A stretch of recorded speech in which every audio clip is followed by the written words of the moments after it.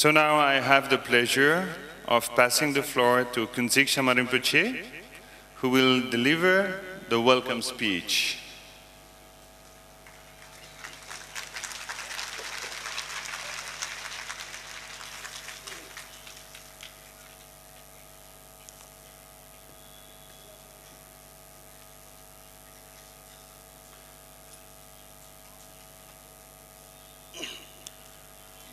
Your Holiness, the 17th Gyawa Karmapa Thaye Dorje, and His Excellency Devanand Konwar, the Governor of Bihar State, Venerable Chandila, the Chief Monk of Bodh Gaya, Bihar,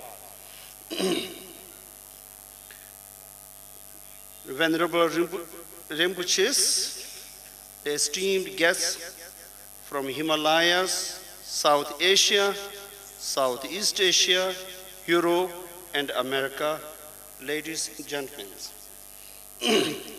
I thank you all for joining us for today's historic celebration. I will first take this opportunity to explain to you the benefit and importance of this ceremony. It is important to note that this is a once-in-a-lifetime celebration for all of us here today.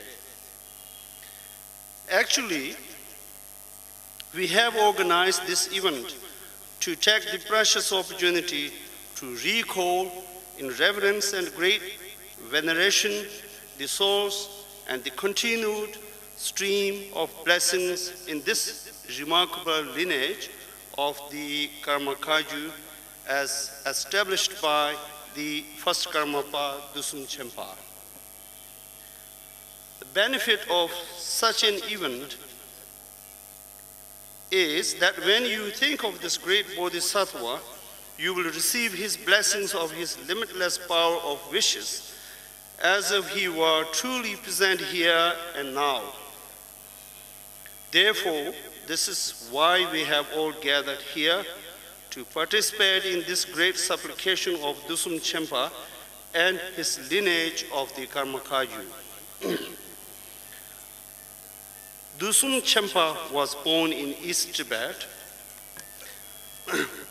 a place called Thaye. He was born into a simple agricultural family.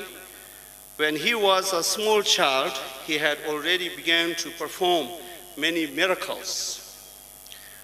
He used to proclaim while tending the flocks that I have come to this world to liberate sentient beings.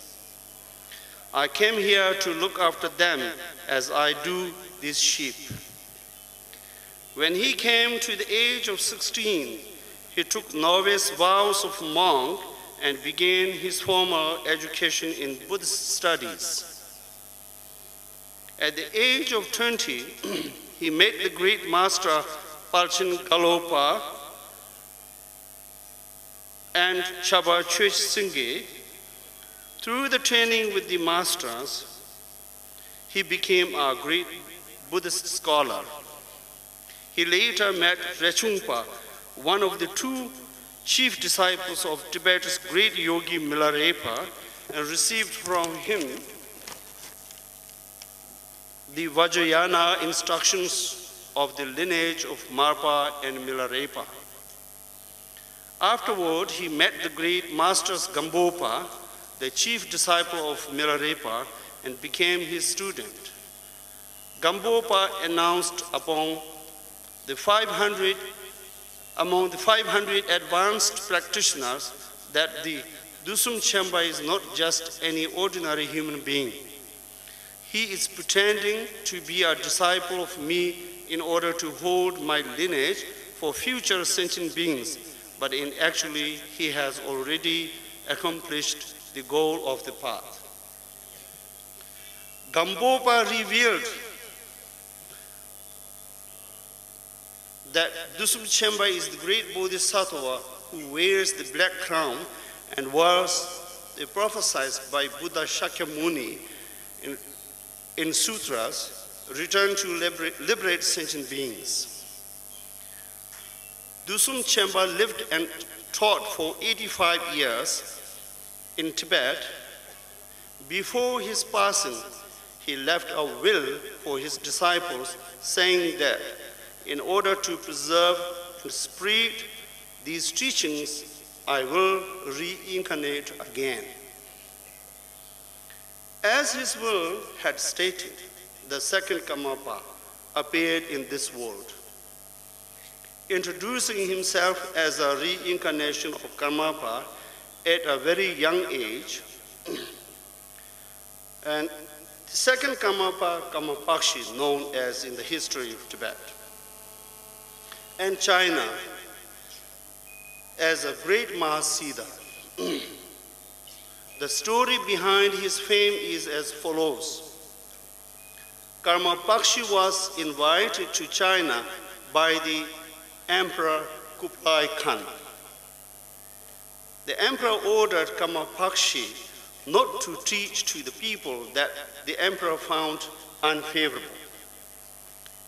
With a sharp tongue, Karmapa refused the emperor's demand, replying that I'm here for all sentient beings, not only for one man. Due to this challenge to the emperor, he was put to trial. And during the trial, Karmapakshi performed many miracles in front of the court, and as hard as they tried, they failed in every attempt to punish him.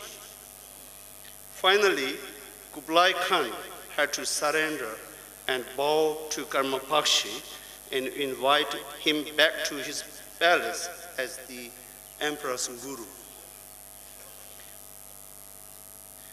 The third Karmapa, Rangjung Dorje, also taught many people in Tibet. He was the teacher of Gyalwa Longchenpa, the founder of the Seven Treasures tradition of the Nyingmapa school. Such was Longchenpa's devotion to the third Karmapa that he requested that when you be the sixth Buddha to appear in this world, I pray and ask that you pray for me as well to be your first student. The third Karmapa was an accomplished scholar and composed the treatise Samonangdan that is famous for its profound clarity on the Buddhist philosophy of how the mind functions through the nerve system. Incidentally, this masterpiece of the Buddhist literature can serve in these modern times as a bridge between Buddhist theory of the function of mind and neuroscience.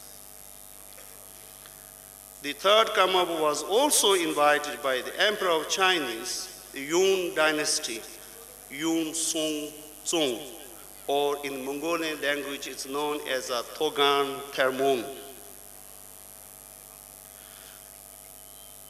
While the third Karmapa was teaching to his disciple, the emperor, and his court, and one day the Karmapa announced that he would be leaving them.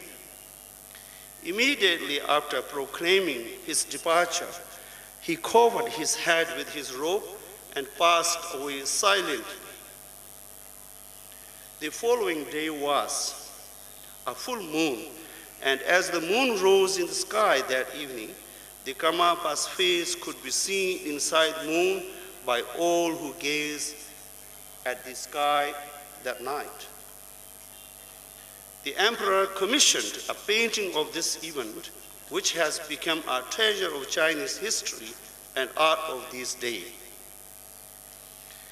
The fourth Karmapa, Rinpoche Dorje, initiated the great Tibetan scholar Jetsuangkapa, and while giving the initial 5 precepts vows, spontaneously announced that he would open the doorway of Buddhist teachings in all ways, which proved to be a very accurate prophecy about this patron saint of the later to be the most famous and formed Gelugpa tradition.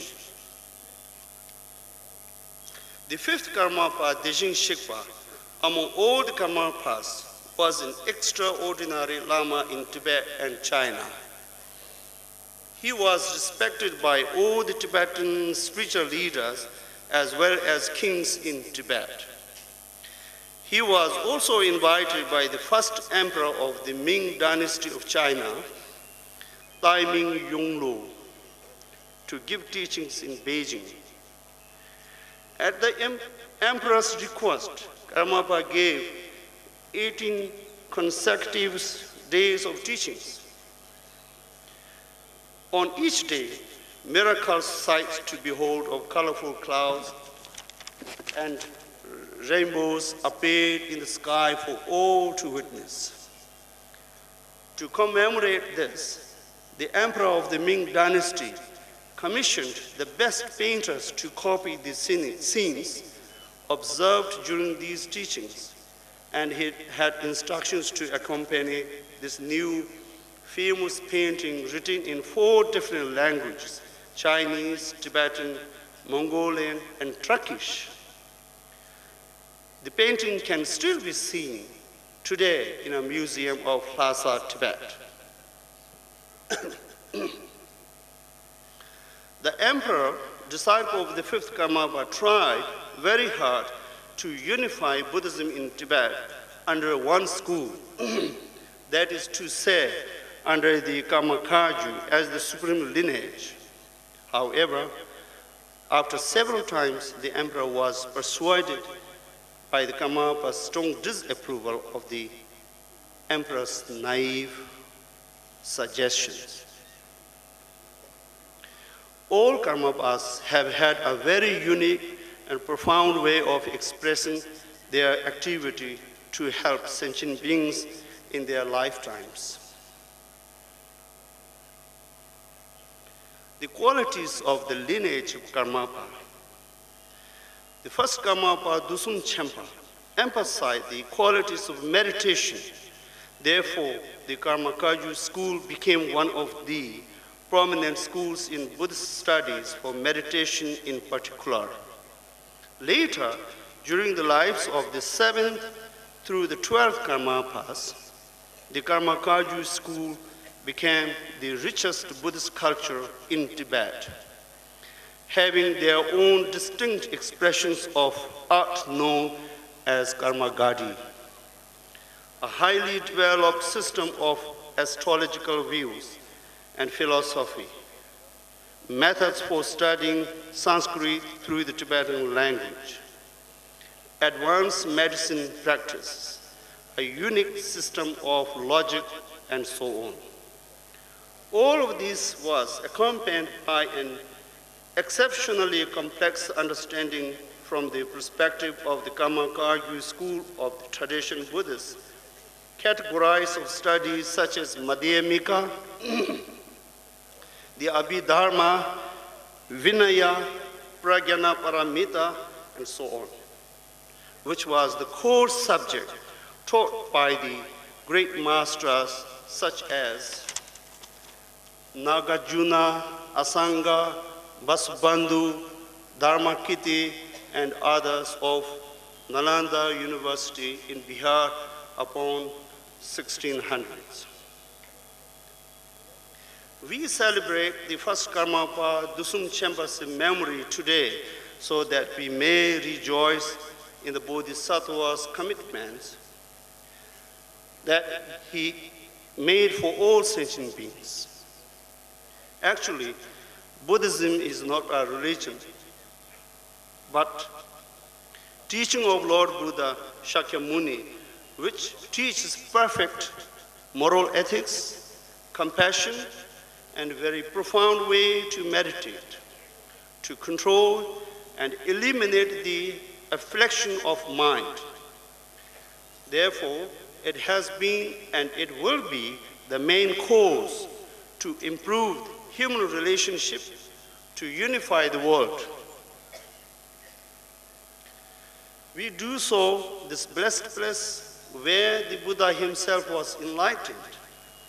May the merit generated here today spread throughout the world as a source of relief to eliminate all the natural disasters, to stop all the wars, famine, crimes, and injustice.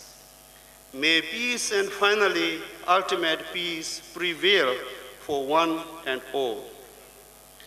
Thank you very much again for all of you present here, and I wish all a very happy new year. Thank you.